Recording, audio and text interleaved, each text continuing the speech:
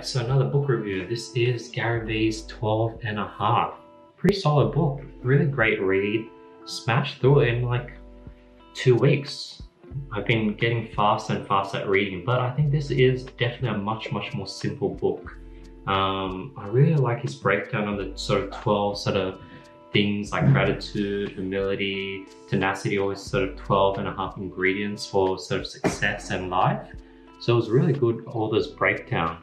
Where it did sort of get a bit boring was he went into Q&A. Half of the book is literally just questions and answers. So that I didn't enjoy as much, but there were definitely examples that were like, wow, I can totally relate with that. I've been in the exact same situation and his answer definitely helped me. So maybe out of the 36 scenarios he gave, like 5 of them really hit me hard and I could relate. The other, say 15, I was like, yeah, I already know how to sort of go ahead and do that. And the remainder was just like, oh, okay, this is like a different perspective. Probably would not relate to me because I'm not going to go back into the 9-to-5 workforce.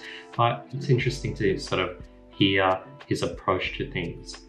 I think if you're sort of more newer in entrepreneurship and you're sort of just getting started, or you're just sort of in the workforce, and you're sort of learning to be self-aware, learning humility, learning all these skills, this book is definitely really good. But if you sort of already have all those skills, a lot of it may already be things you already know, because it's a lot of things in here do feel like common sense, but it's only common sense to me because I sort of understand and can relate with a lot of the things Gary V teaches. So for me, it was less effective.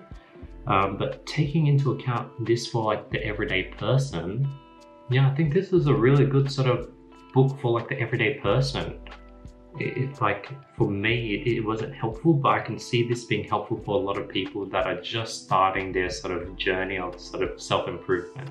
I'm in between like 7.3 and 7.4.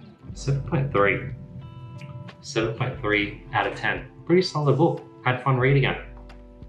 But yeah, that's a book review. Hope you guys enjoyed it, and I'll be back. The next book I'm reading is a book about art at the moment.